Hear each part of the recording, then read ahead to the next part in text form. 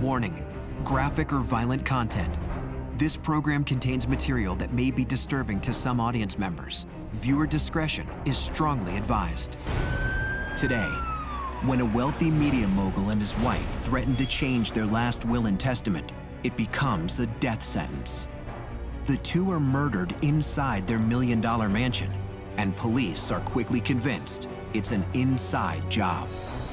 You're watching Crime Files: The Home Front.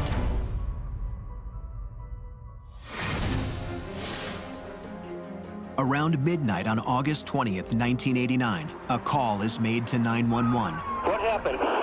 Someone killed my parents. Jose and Kitty Menendez are slaughtered in the family room of their Beverly Hills home. They've been shot multiple times with a 12-gauge shotgun. Police think the murder has the markings of a mob hit. This isn't a crime of passion. This is cold-blooded, remorseless killing. Long before he was murdered in his own home, Cuban-born Jose Menendez seemed destined for the American dream. At 16, Jose immigrated to the United States, escaping Cuba in 1960 after the Castro regime took over there. Jose is a talented swimmer and wins a 4-year athletic scholarship to Southern Illinois University. When Jose is a senior, he falls in love with a freshman, Mary Kitty Anderson. Kitty is a beauty pageant winner. She grew up in a kind of a middle-class family in Oak Lawn, Illinois. Despite coming from different backgrounds, the two fall hard for one another. Both families have a problem with this relationship, though the two apparently are immediately in love. Neither family wants these kids to get married this young. Regardless of their family's reservations, when Kitty graduates from college, the couple decide to elope. The newlyweds then move to New York. Kitty gets a job as a school teacher, and Jose continues his study at Queens College.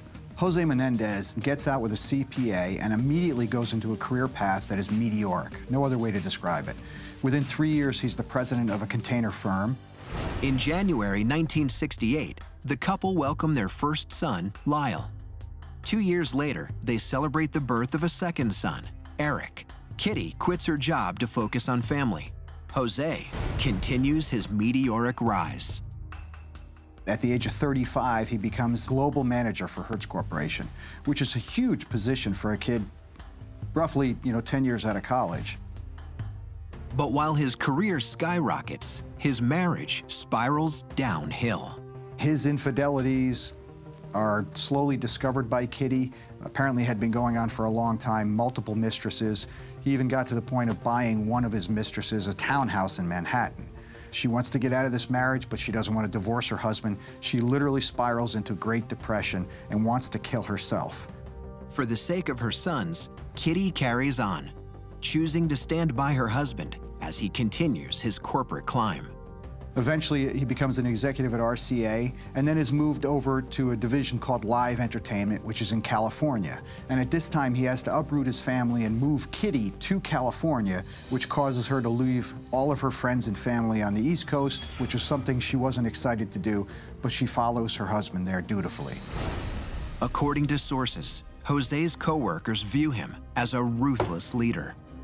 Jose develops kind of a reputation for being very strict and stern with his employees, and it's something the corporate culture doesn't take kindly to because some of the subordinates underneath him don't like the way he treats them. Jose's reputation at home isn't so different. His sons seek his approval, but can they meet his expectations? Coming up, the American dream becomes a nightmare for Jose Menendez. And youngest son Eric has a chilling vision about how it could all end. You're watching Crime Files: The Home Front. Warning: graphic or violent content. This program contains material that may be disturbing to some audience members. Viewer discretion is strongly advised. In 1986, deep in the throes of a loveless marriage, wealthy entertainment executive Jose Menendez and his wife Kitty start anew in Calabasas, California, on the outskirts of Los Angeles. But instead of focusing on each other, their teenage sons Lyle and Eric become the center of attention. Because Jose and Kitty Menendez had worked so hard all of their life, by the time Eric and Lyle are old enough to realize it, they're living a very privileged life. They have every want and need taken care of by their parents' wealth. Jose expects his sons to follow in his footsteps, and there's pressure to perform, especially on Lyle. Jose expects a lot of Lyle. Lyle, unfortunately, doesn't expect as much of himself, and he becomes kind of shiftless and lazy as he becomes a teenager. Average grades, doesn't excel exceptionally in school, and his father really wants him to go to an Ivy League school. While Lyle struggles to meet his family's expectations, younger brother Eric is lost in the shadows. He grows up knowing he's not the heir apparent, as Jose had considered Lyle, and that causes him to be a little bit alienated. He and his brother Lyle both are considered somewhat sullen in school. They don't have a lot of friends, and they're somewhat loners. Lyle's first application to Princeton is rejected. But at his father's urging, he tries again the next year and gets in. Once he's at Princeton, he doesn't recognize that this Ivy League institution has very, very strict rules. And that code of honor means no cheating, no lying, no stealing, none of those things. Lyle gets caught basically appropriating someone else's homework on a lab assignment and submitting it as his own. And that causes some problems. He's immediately facing disciplinary charges at Princeton, and it leads to a 1-year suspension. Back in Calabasas, Jose has become executive vice president of the media company Live Entertainment. While Lyle returns home, Jose puts the 19-year-old to work at the office. His reputation there is even worse than his father Jose's. He's totally a disruption to other employees. He doesn't even like to show up for work. He would prefer to play tennis rather than coming to work in the morning. Eventually, Jose is made aware of this problem by some of the other employees who say, if this was anybody but your son, he would no longer work here. And at that point, Lyle is fired. Left with nothing but time to kill, Lyle commissions his 17-year-old brother Eric as his partner in crime. One of the hobbies they take on is burglaries, and they start breaking into homes. Apparently, they break into several homes, mostly the parents of their own friends. They literally are stealing hundreds of thousands of dollars worth of cash, jewelry, and other belongings. They're eventually caught when Eric is pulled over in a traffic stop, and the belongings of some of these burglary victims are found in his car. Jose knows Lyle's chances of returning to Princeton will be over if the 20-year-old is convicted. So with the help of a lawyer, Lyle is absolved of any participation in the crime. In exchange, his younger brother Eric, still a juvenile, accepts full responsibility. But both boys are forced to undergo psychological counseling. Dr. Jerome Mozile is their therapist. With the burglaries being the talk of the town in Calabasas, the Menendez family packs up and moves to Beverly Hills. There, Jose buys a $4 million mansion with marble floors, tennis courts, a swimming pool, and a guest house. The home's previous occupants include Elton John and Prince. Lyle returns to Princeton, while Eric attends Beverly Hills High. One of the people that Eric bonds most with is a boy named Craig Signorelli. With him, Eric writes a screenplay. It's the story of a young heir to a family fortune who kills his parents for that fortune. It begs the question, does life imitate art, or does art imitate life? Coming up, Jose and Kitty Menendez make a desperate move to straighten out their sons. That's what my dad told me, that I was out of the will. But it comes at the ultimate price. You're watching Crime Files: The Home Front. Warning: graphic or violent content. This program contains material that may be disturbing to some audience members. Viewer discretion is strongly advised. Lyle and Eric Menendez are plagued by poor grades and acts of juvenile delinquency. Their parents fear that both sons are out of control. In an attempt to force 21-year-old Lyle and 18-year-old Eric to grow up and take responsibility for their lives, Jose and Kitty make a bold move. So they dangled a carrot in front of them. If you don't straighten yourselves out, we're cutting you out of our will. On the evening of August 20th, 1989, the Menendez brothers plot a scheme to make sure they're not cut out of the will. Kitty and Jose are watching television in their family room when Lyle and Eric sneak up behind them. They shoot Jose in the back of the head, which would be a fatal blow from a 12-gauge shotgun. Kitty gets up screaming, so they fire the first round into her leg, wounding her, and then they finish her off. They shoot both of them in the knees to make it look like a mob hit, like they're being kneecapped. The path of destruction is incredible. A total of 16 rounds They mutilate their bodies with these 12-gauge shotguns, each of them firing in rapid succession, so rapid that the neighbors thinks it's just fireworks going off. After murdering their father, Jose, and mother, Kitty, the brothers act quickly to establish an alibi. They buy movie tickets to make it seem like they were at a movie theater at the same time their parents were killed. Then they go out and they dump the shotguns into a canyon off Mulholland Drive. They take the shell casings and their bloody clothing and they dump them in a dumpster somewhere in a remote location. And then they return back to the house, they find the crime scene, and they stage a 911 call. Someone killed my parents. What happened? Who shot who? I don't hear anything. I just came home. You came home and found who shot? My mom and dad. The two detectives assigned to the case immediately have to look at the young brothers as possible suspects, but they're not their only suspects. Primarily because of Jose's reputation in the business world, there were a lot of people that he had turned into enemies that should have been friends. And so the detectives have their work cut out for them, trying to figure out who might have done this, who had a motive to do this. I've not been told any statements that said that it was or was not a hit, or it was a robbery, or it was something else. We're not sure, and we're not speculating at this time. But in the months that follow, a lavish spending spree elevates Lyle and Eric to the top of the list. Between the time of the parents' death in August of 1989 and the new year in January, the brothers spend somewhere around $1 million of their parents' money. Lyle buys an expensive Rolex watch, a Porsche, and a restaurant in New Jersey. Eric hires a full-time tennis coach and competes in a series of pro tournaments in Israel. They do not sound like these are two bereaving young sons. It sounds more like they're enjoying the fact that they have now taken over the family's wealth, which was their objective, and they are spending it, wantonly spending it. And so this is a big clue for the detectives. Unfortunately, it's not evidence, but it's a clue. It isn't long before police obtain concrete evidence linking the Menendez brothers to their parents' death. One of the things that really builds the fact that these are true suspects is the fact that they hire a computer expert to come in the very day after their parents are killed to wipe clean Kitty Menendez's computer. Then he asked, was there a way I could erase the information to guarantee that it could never be recovered? Apparently they had been made aware of the fact or found out that there was another last will and testament on the computer, and they wanted that computer file erased so that no one would find it. Police bring Eric in for questioning. When the detective interviews Eric, he uses a brilliant manipulation technique. What he does is he creates a fissure between the two brothers. And he says, I understand there's problems between you and Lyle. He's trying to build rapport with Eric, at the same time distance Eric from Lyle. And they get Eric to start talking about the fact that he was always in his brother's shadow, and Lyle was always so overbearing and you know, just terrible to him, much like his father Jose was. After his interrogation, Eric panics, reaching out to his therapist, Dr. Jerome Oziel. And when he meets with him, he literally blurts out, we did it, we killed our parents. His justification is, my parents were gonna cut us out of their will.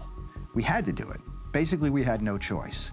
To Dr. Oziel, this doesn't sound like it's a justifiable homicide, like it was self-defense or anything like that. This is brutal, cold-blooded murder. And so Dr. Oziel starts to record his conversations with Eric.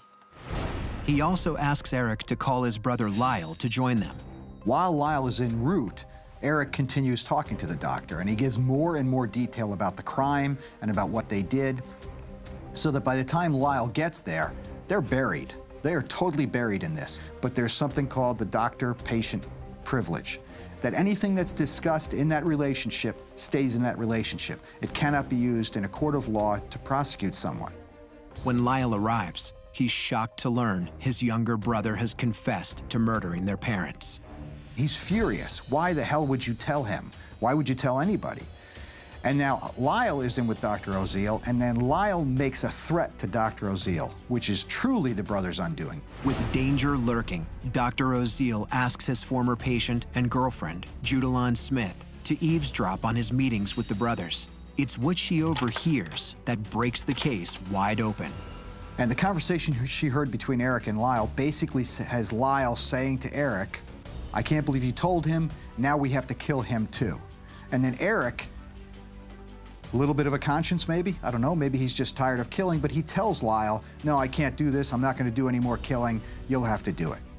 Smith immediately reports her findings to police. And it's a big break in the case for that reason and for the fact that now they have a witness. She also reveals that the doctor's sessions were recorded. On March 8, 1990, detectives obtain a search warrant, hoping to find any documentation that will link the boys to their parents' death. So that's now the prime target of this investigation, getting that information, getting that evidence. And they get pages of notes and audio tapes from Dr. Oziel. 3 days later, Lyle Menendez is arrested near his home. Eric later turns himself into police. Both plead not guilty to 2 counts of first-degree murder and conspiracy to commit murder. Faced with charges that warrant the death penalty, they're both held without bail. The charges are special circumstances for which you could be sentenced to death.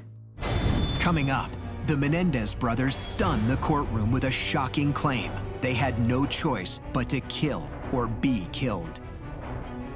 You're watching Crime Files: The Home Front. Warning: graphic or violent content. This program contains material that may be disturbing to some audience members. Viewer discretion is strongly advised. Charged with the brutal murders of their parents, 22-year-old Lyle Menendez and his 19-year-old brother Eric spend 3 years in lockup awaiting their trials. They were placed in a detention facility with some other high-profile people. O.J. Simpson was there and Richard Ramirez, the Night Stalker. In December 1992, a judge orders the brothers to be tried together, but with separate juries. From the onset, a media circus ensues. This was a huge trial that is televised. On August 20th, 1989, Lyle and Eric Menendez killed their parents. And so all this information is coming out every day, and the reactions of the 2 brothers in the courtroom every day are being seen by the world that night on the Daily News. People are looking at cold-blooded killers that could be your sons. The prosecution theorizes that the brothers had lain in wait and perpetrated the murder of their parents. This was almost the perfect murder. One of the things anyone will recall who watched this trial was the testimony of Lyle on the stand. Why did you kill your parents? Because we were afraid. Lyle recounts how he had been physically abused since the age of 6 by his father, Jose, and that's why he had to kill his father. And this testimony is interrupted many, many times by his own crying and his brother's crying. He raped me. And that it hurt me. Of course, they never notified authorities, they never notified their therapist that they were abused. None of this had ever come up prior to needing this information for a defense in a criminal trial for homicide. In turn, prosecutors called 26 witnesses, including the boys' Beverly Hills therapist, Dr. Jerome Oziel. Did either defendant ever tell you that they killed their parents due to sexual abuse? No, they did not. Dr. Oziel testifies that Lyle and Eric told him they killed their father because he was dominating their lives and made them feel inferior. Lyle literally says that he thinks his father, Jose Menendez, would have been very proud of the boys for having committed such a perfect murder. And so here's this son that had always sought his father's admiration, yet never tried hard to get it, now seeks it in his father's own brutal murder. According to Dr. Oziel, the boys claimed they killed their mother only because they couldn't leave a witness. They say that they really didn't want to kill Kitty, but they kind of had to because they were worried what might happen if they killed just the father and Kitty knew about it, so she was kind of a loose end they had to take care of. The boys' own audio-taped comments become the most damning evidence against them. One of the things it does is it brings out the truth. They never mention any abuse other than they say that their father is controlling and they had to do it.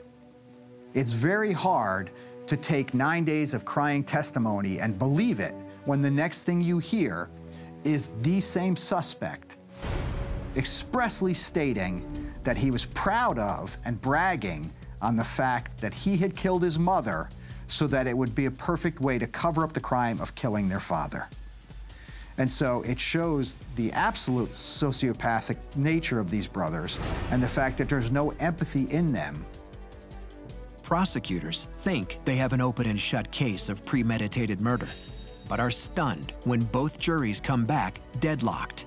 We regret to inform the court that we are unable to come to a unanimous decision on any of these 3 counts. The Los Angeles District Attorney's Office refuses to give up and decides to try the brothers a second time, taking a new approach.